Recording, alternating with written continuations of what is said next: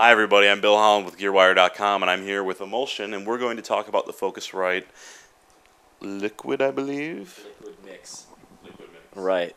And the Liquid Mix is one little box with 32 channels of compression and EQ, all not modeled, but convoluted.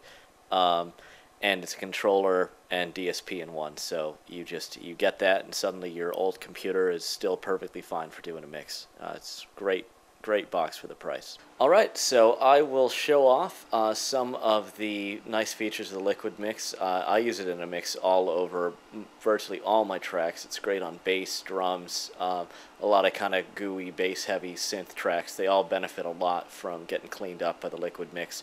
So I will show it off here. I've got a drum track that I can play, and when I do, I can bring up the Liquid Mix, and I'll bring it up here, and I can show off. I can pick various models of EQs. You know, I'm a fan of the 70s era stuff a lot of times, and throw that on, and then it's impressive the results you can get. It's great for kind of cleaning up low mids, but also for adding some nice kind of crisp high highs. And one thing I love about it is that it's really musical because it's based on older EQs where everything's already sort of set in stone. You only have one knob to choose your highs, changing your highs or lows. That kind of stuff simplifies the mixing process. I really enjoy it. Also show off a modeled compressor here. It's nice because they all start at kind of default values. So you can see the nice round.